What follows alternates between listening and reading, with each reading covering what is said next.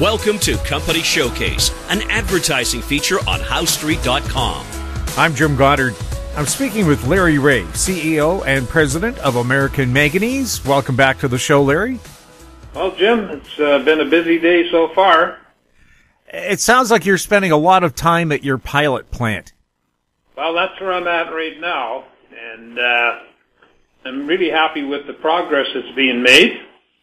And, moving on, it's just in a quick recap, there's been lots of news on EV cars and battery recycling. And as you know, somebody came out with a report that it'll be a $92 billion business in EV cars in 2025. And the number is moving up rapidly, I think $27 billion on recycling. And that's where we are, in the recycling area. We've got a total circular economy solution in recycling.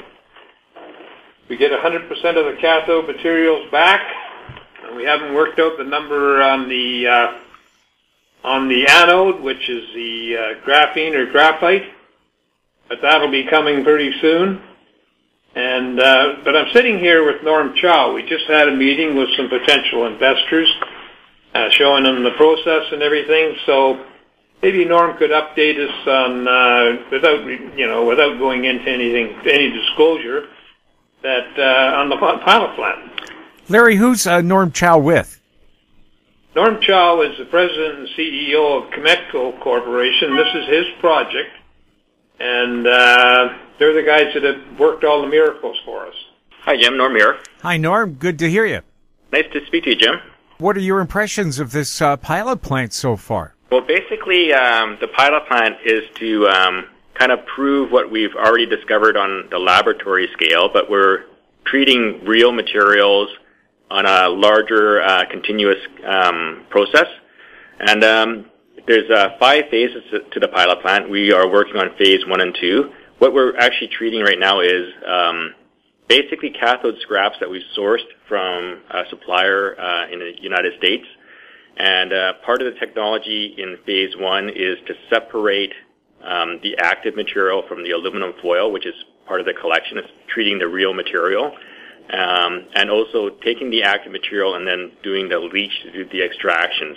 And so far the pilot plant, basically I would say the pilot plant has proved the technology on the separation. We are going to consider filing for patents on the technology. And we've produced the pregnant leach solutions as well. So phase 1 and 2, I'd say the processes are running smoothly and the concepts have been proven. We still have more material to process. But yeah, so the pilot plant is running well. What Norm is saying is that the stage 1 and stage 2 have been successful. We'll be moving on to the stage 3, and that is the next big step for the pilot plant. So, I'm hoping that, by the way, that we meet our timeline, which is that we'll have the pilot plant up and running and completed in sometime in May. How do you agree with that number, Norm? Yeah, we're on track. Basically, phase 1 and 2 are was theoretically the most difficult parts because we were dealing with the real material, and that has been running fine. The remaining parts is basically treating the pregnant leach solutions, basically dissolving all the cathode materials, just the treatment of the pregnant leach solutions to precipitate out the base metal, hydroxides, and the lithium carbonate.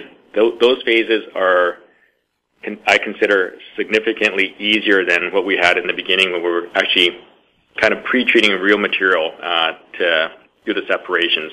So the pilot plant basically has confirmed new intellectual property that we're going to be filing for, and the remaining parts, which is the treatment of the pregnant leach solutions to produce the base metals and the lithium, that I consider a much simpler process.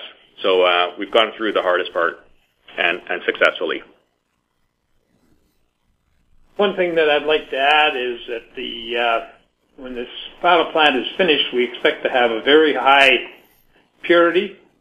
I don't know, 99.7, 99.9. It'll be in that range of the materials because the feed material is already clean going in. And the recoveries, where you want to maintain those at 100%. So what we have to remember is that this is a process. It's a cradle-to-grave environmental solution for the disposal of electric vehicle or any lithium-ion batteries. Because of our MOU with the Dutch group, that MOU will allow us to start treating smaller device batteries like cell phones, laptops, those types. And, the company is really sitting on a total solution. And when the pilot plant's done, we can say that this is what we get. And then we can move on to commercializing the effort. Larry, can you give us a bit of background for new listeners? Okay, maybe I'll get Norm, because I've done this a dozen times. It started with the Manganese project. Yeah, so basically what we have developed is a technology to use our know-how in the mining industry, hydrometallurgical treatment, to use those know-how and technology to develop a method to basically recycle the expensive parts of a lithium-ion battery, which is the cathode, just using the hydromet process. So we have a high-value feed stream, and we're doing the process to recover the materials that will go back into remanufacturing lithium-ion batteries. So you're going from waste material to a high-value material in a closed-loop fashion. Basically, it started with our Manganese project. Anybody can find out everything that's happened on our website, AmericanManganeseInc.com. They can email me at lreaugh, R-E-A-U-G-H, at amymn.com. They can phone us at 778-574-4444. And we are traded on the Toronto Venture Exchange under the symbol AMY. We're traded in the U.S. under symbol AMYZF, and we're traded in Frankfurt under the symbol 2AM.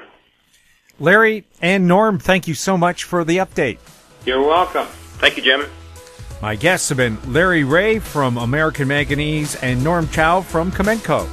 I'm Jim Goddard. Our conversation took place on March 1st. Comments made on Company Showcase are an expression of opinion only and should not be construed in any manner whatsoever as recommendations to buy or sell any financial instrument at any time. Archived online at HowStreet.com. Company Showcase is a production of How Street Media Incorporated.